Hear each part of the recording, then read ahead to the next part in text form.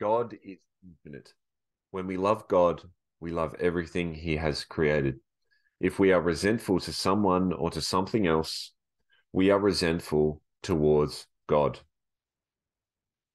To have knowledge is to be connected to God. If we do not have an infinite love and understanding of the beauty of the universe, we are ignorant. We are ignoring the beauty of what God has created for us.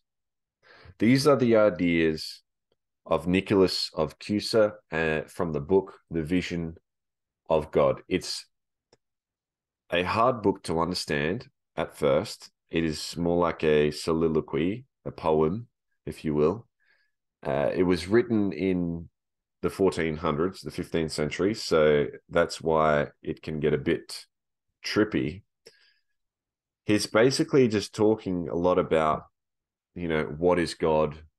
Um, God is infinite. God is beyond our senses, beyond our understanding and comprehension. And when we connect to ourselves and we sort of surrender to the idea that there is a higher power, this higher power can guide us and lead us to a more beautiful and loving life.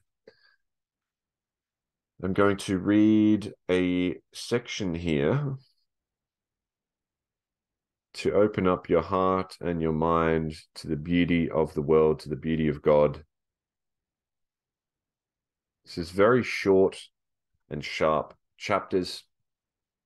I'm going to read from chapter 4, that the gaze of God is called providence, grace, and life eternal. Thou dost not, Lord, permit me to conceive by any imagining whatsoever that thou, Lord, lovest aught else more than me. Since thy regard leaveth not me, me only, and since where the eye is, there is love, I prove by experience that thou lovest me because thine eyes are so attentively upon me, thy poor little servant. Lord, thy glance is love. And just as thy gaze beholdeth me so attentively that is never turneth aside me, even so is it with thy love? And since 'tis deathless, it abideth ever me, and thy love, Lord, is naught else but thy very self, who lovest me. Hence thou art ever with me, Lord. Thou dearest me not, Lord, on all sides thou guardest me, for that thou takest me most diligent, for that thou takest most diligent care for me. When you